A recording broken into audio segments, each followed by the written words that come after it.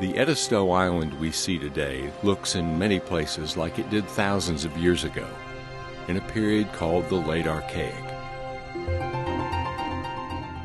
The people here were thought to be hunter-gatherers, constantly on the move, following the seasons for game and vegetation, leaving little trace of their passing through. But there is evidence that challenges that notion. How Spanish Mount got its name is a mystery. Its origin is from the time of Stonehenge and the first Great Pyramids, 3,500 years before Spaniards arrived in North America. Spanish Mount was described in 1808 as a pile of oyster shell 20 feet high covering half an acre. The site has been studied for decades and eroding for decades. Just 9 months before Hurricane Irma took the last of it, archaeologists dug in for what would be a final look at the midden at Spanish Mount. This is what the bulk of the mound is made of. The dense oyster, and you got crab claws, and it's very ashy, and there's some charcoal in this. And it's real loose, so because there's not a lot of soil in it or sediment, it doesn't hold together very well. What meets the eye is solid oyster, but there are clams, whelks, blue crab, and periwinkle. The vertebrate remains identified 42 different animals, including alligator, fox, bobcat, and bald eagle. Deer made up almost half of the animal diet. Almost hidden in the massive volume of shell and bone are the remains of the other part of the late archaic diet, the plants. It's the southeast, so the climate is such that organic material is going to decay for the most part. The only stuff that we get are things that have basically been turned into pure carbon. So we get wood charcoal, we get nutshell, we get burned seed, and that allows us to begin to look at what people are using and how they're using it. By floating a sample, the heavier shell bits and pottery sink to the bottom, while the less dense burned plant remains float, captured for identification. So we've got a nice smooth exterior of the shell, and then if you flip it over, it's kind of ridged and furrowed, and that's actually the little nut meat channels inside of the nutshell. So that's hickory nutshell. A short-lived species like a hickory nut can provide a very accurate date range, but to find it takes nuclear physics. In the lab, a sample is reduced by acid, rinsing, and heating all the way to 1,000 degrees Fahrenheit, changing from a solid to a gas and back to yield pure carbon graphite.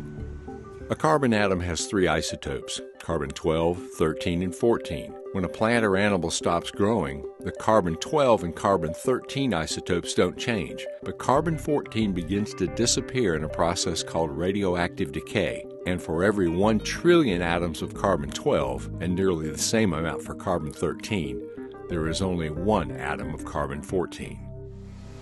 This is the Accelerated Mass Spectrometer, or AMS, at the University of Georgia. At the source, carbon atoms pick up a negative charge. 1 million volts accelerate the carbon atoms to very high speeds, passing between alternating electrical and magnetic fields. Detectors inside count the carbon-13 and 14 isotopes. When the AMS data is processed, the result is a ratio. The bigger the difference between the two, the older the sample is. The samples from Spanish Mount range from 4,000 to 3,820 years ago. That puts Spanish Mount in the same date range as several close neighbors. Just 5 miles away is the largest and most complex of all the shell-bearing sites on the South Carolina coast. It's Fig Island, a trio of shell rings. Ring 2 is as wide as a football field, and its walls were built with millions of oyster shells. The South Carolina Department of Natural Resources owns and protects Fig Island. There is no public access. 2 miles from Fig Island in the Botany Bay Plantation Heritage Preserve is Pocky Island. Discovered in 2017, Pocky's 2 shell rings have been the focus of intense investigation in a race against the encroaching Atlantic. Artifacts from Spanish Mount and the other sites include finely carved bone pins. These took time, skill, and creativity, They were likely used for fastening clothing of deerskin, as needles for weaving, or decoration for the body. We've got a couple of bone pins from Spanish Mount that are very distinctive in their design. That distinctive style has shown up at other sites, other late archaic shell-bearing sites on the Atlantic coast. It's an amazing piece of artwork, really, that's 4,000 years old. These decorations, they're learned, they're passed on from generation to generation. I think it indicates that we're really dealing with related people. There is also evidence of trade at Spanish Mount, flakes of sedimentary rock and soapstone. The closest source is in the foothills of the upstate. This tells us that the people who deposited it here, who left it here, either traveled to get it directly or they traded to get it. Reverse engineering artifacts like this large mollusk, the knobbed whelk, reveals a toolkit of local resources. An all-purpose kind of digging tool, sledgehammer pick made out of a whelk, and the handle goes in so that the working ends of this thing sit more or less at right angles to the handle, so you can dig, process stuff, crack things. Experimenting with sand, wet sand on a log, you can actually grind a good cutting edge onto these tools. And this takes a little longer than if you had a slab of kind of gritty stone to do this.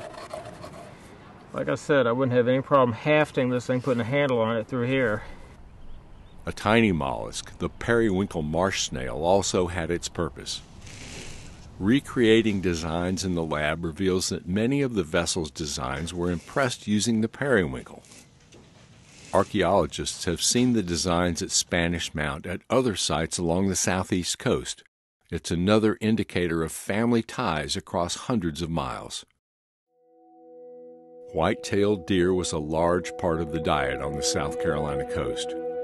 Without stone for projectile points for hunting, there was a local solution. Well, if you don't have these, you've got to look around and improvise. We don't know what else they have, but we know that we see antler projectile tips. We've got a number of these from the site itself. They are taking a sharp tool. You could use a flint or chert tool, or maybe even a shell tool to cut the antler, girdle that antler tine, snap it off, and then drill into it with a stone or other drill to make a socket in there. And you can put these onto shafts. We have two different versions of it right here. This is the one that is attached directly to the cane shaft, and this is one that is four-shafted, so we don't know which method was used, but both are perfectly functional. These spears would have been thrown with a weapon called a spear thrower, or you often hear this called an atlatl, spelled A-T-L-A-T-L. And these can be made entirely from wood and other natural materials, but we find number of antler hooks for these to show that they took a lot of effort, put a lot of effort and pride into their craftsmanship to make a quality weapon. These things were often weighted to give balance and power to the throw. But it's similar to archery. In fact, I argue oftentimes that spear throwing with an atlatl is archery, that much of the same terminology applies. You would take this weapon and put the hook in the back of the spear and throw it in order to push that spear along from the very back end and then release it.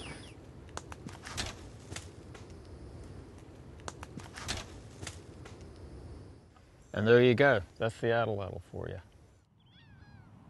In December of 2022, archaeologists investigated the forest behind Spanish Mount to look for evidence of a settlement.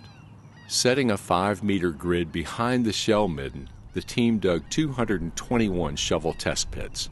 The early analysis points to a surprising discovery: another shell ring. Radiocarbon dates show that these earliest known coastal dwellers constructed sites of shell around Edisto for nearly 500 years. Were these sites for great feasts or festivals, or to extend families or select leaders, or simple villages that formed in circles? The big questions remain.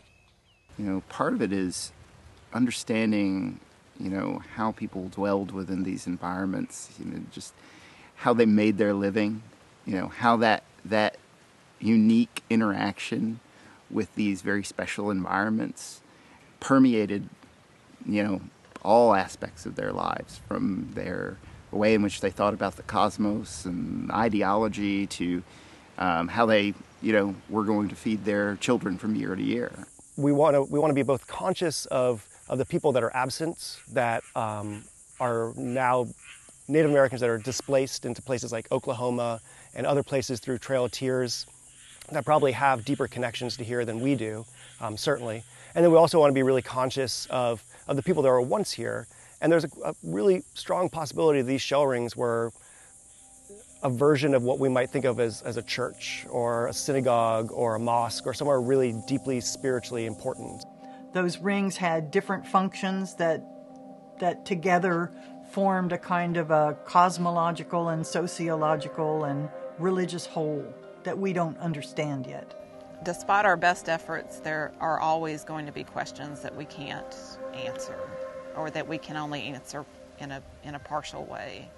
And that's absolutely the most frustrating thing about doing what we do. Answering that basic question of who we are and where do we come from, that's pretty fundamental to being human. So what's more important than that question?